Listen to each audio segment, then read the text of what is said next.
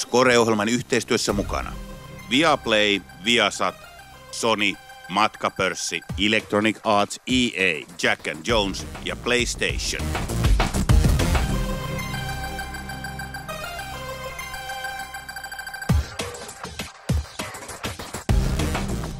Gamescomissa on joka päivä jotain uutta. Tässä on tämän päivän paketti.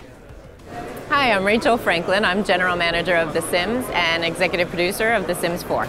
I've been playing games since I was about 7 years old, and I was one of those kids that hung out at the arcade with my rolls of quarters and could spend all day in there all summer. And so it felt like a natural thing for me to get into was actually making them. Wow, The Sims has been around for almost 15 years. We hit our 15-year anniversary in February.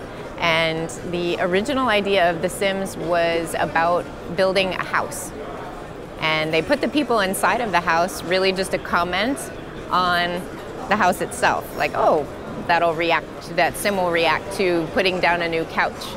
But we quickly realized that the interesting thing about The Sims were the Sims themselves, not the house. And so it grew to be a game about creating and controlling the people. There's a ton that's new in The Sims 4. We've completely revamped our creative tools.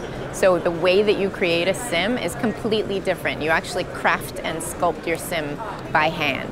You can pick all kinds of details for them, including even their walk style. So you can decide to have a snooty sim whose nose will be up in the air as they walk around. And then when you build them homes, that's completely new too. We've made it so that we get you faster to the fun parts of building the home. We allow you to literally drag and drop rooms or push and pull walls.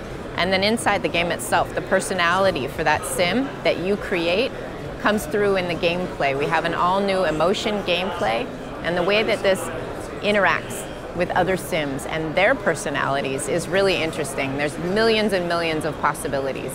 Making the Sims is always an interesting balance. We have to make sure that the player feels in control, but that the Sims still have a reaction that you can relate to. I think the hardest part is you never know whether or not we're going to be surprised by something wonderful, like the fact that the Grim Reaper is actually a real sim walking around with a personality, and he might turn his head when a group of good-looking Sims walks by him, or when something unexpected happens.